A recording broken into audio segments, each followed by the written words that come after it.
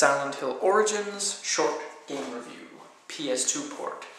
Travis Grady is a trucker who played a role in the events prior to those of the first game. This is set 7 years before that game, and yeah, and of course we delve into his psyche as well, which is good because otherwise this game would be completely pointless.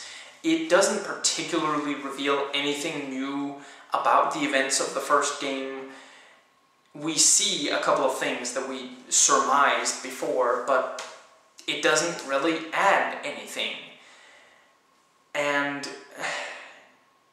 it at times feels like a remake of the first, with you going to several of the same places and some things playing out in much the same way.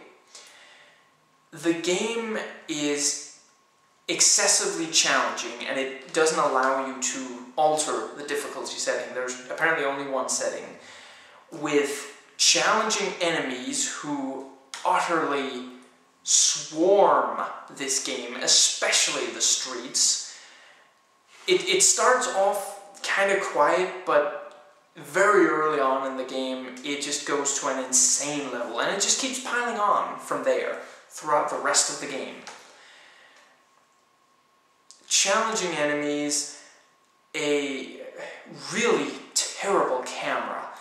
I get the feeling that this camera is typically used for colonoscopies because it rapes you in the ass. It is way too close, often to the side of your protagonist, refusing to even center view, which is the only control the player has of the camera, opting instead for static angles which obscure many of the enemies and sometimes even Travis himself.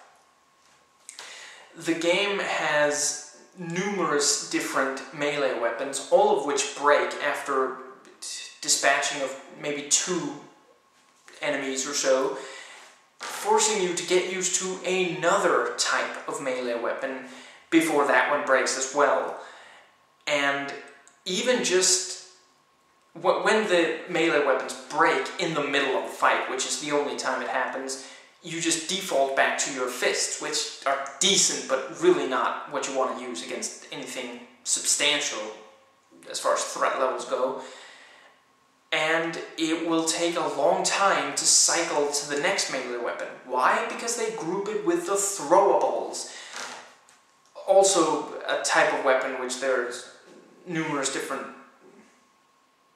kinds of, and those weapons are basically one use. You throw it at an enemy hoping he doesn't move and mess up your shot. And I frankly found absolutely no use for the throwables at all. The atmosphere, the psychology, grotesque enemies, sound and music, and environments are still very much in the spirit of Silent Hill, although I can understand if some by this point thought it had gotten a bit stale, hence shattered memories. But really, it's just incredibly frustrating, and it really doesn't add much of anything to the overall franchise. If you like this review and want a more detailed one, check below, it's there as a video response. If not, it'll be in the description box. I've reviewed other parts of this series, the links are in the description box. Please rate and comment, and hey, if you like this video, that subscribe button's just waiting for you to click it.